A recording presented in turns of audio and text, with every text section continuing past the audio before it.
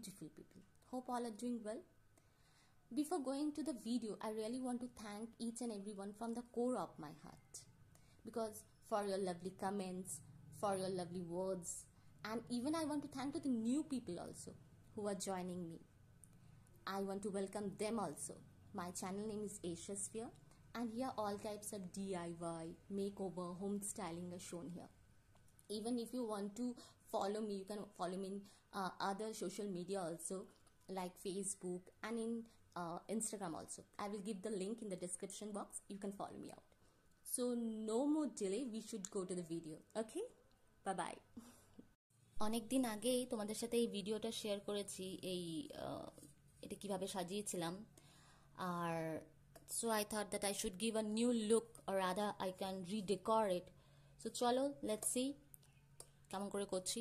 ওকে, একটা কাপ নিয়েছি আর একটা বড় চামচ নিয়েছি, আর আমি এখানে প্লাস্টার অফ প্যারিস ইউজ করছি। তোমাদের কাছে যদি ওয়াল পুট্টি থাকে তোমরা ওয়াল পুট্টিও ইউজ করতে পারো, বা মার্বেল পাউডার, যেটা বাড়িতে থাকবে। তা আমি এখন এই বড় চামচের 2 চামচ প্লাস্টার অফ প্যারিস নিচ্ছি।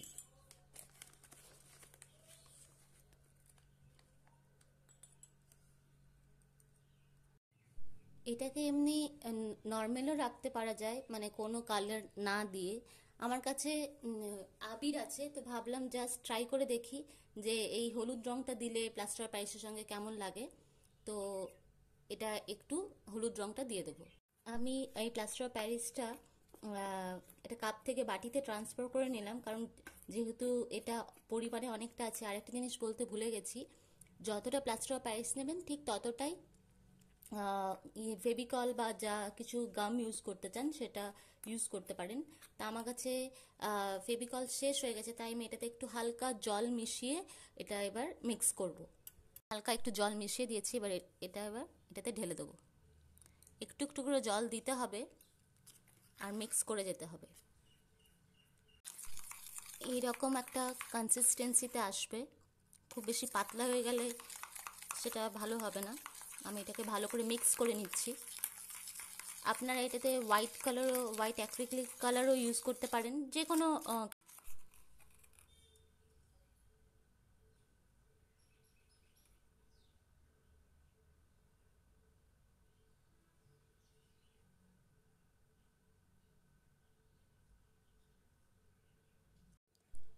এইভাবে পুরো মটকাটাতে যে প্লাস্টার অফ প্যারিসটা লাগিয়ে নিতে হবে, এবং তার উপরে এই যে ডায়মন্ড শেপ, তারপরে রাউন্ড শেপের যে কাঁচ আছে, এগুলো আস্তে আস্তে এক এক করে এটাতে লাগাতে শুরু করব।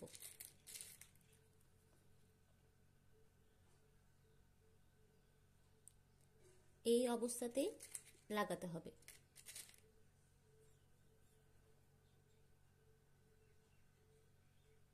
একটু হালকা প্রেস করে দেব, খুব বেশি না, এইভাবে খুব জোরে প্রেস করব না।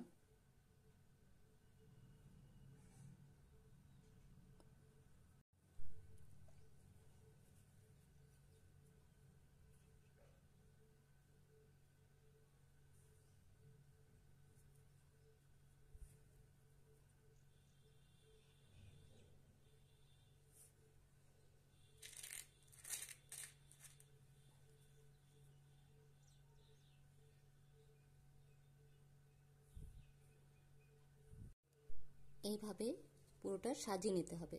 এবার আমি ঘরেই এটাকে শুকোতে দেবো, বাইরে দেব না রোদে। তো শুকোনোর পর কেমন লাগছে তারপর আপনাদের দেখাই। তো এটা শুকিয়ে গেছে। আমার কাছে এমনি গম আছে, তো এবার গমগুলো এখানে সাইডে সাইডে স্টিক করব। তো দেখুন কিভাবে করছি। এমনি সিম্পল গাম আছে, এবার এই গামটা সাইডে সাইডে লাগিয়ে স্টিক করব। দেখুন কিভাবে করছি।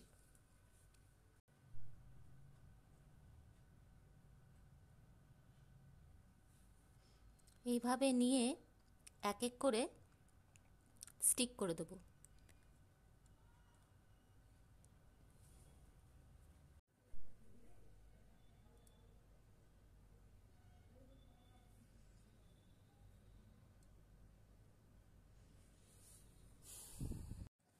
পুরোটা গম দিয়ে সাজাইনি, কারণ খুব বেশি গম দিয়ে সাজালে একটু ঘিঞ্জি ঘিঞ্জি লাগবে, তাই এছাড়াও এটাতে আরও তখন একটু কালার করে দেবো এবং ডিজাইন করে দেবো। চলুন দেখি কিভাবে বানাই তাহলে।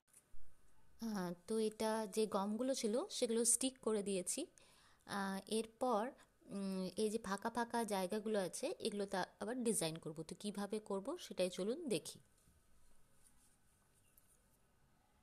এরপর এখানে যে ফাঁকা অংশগুলো আছে এগুলোতে আস্তে আস্তে আমি এমনি ডিজাইন করে দেবো। এইভাবে হালকা হাতে জাস্ট ওটা শেপেই এইভাবে হালকা হাতে করে দেবো।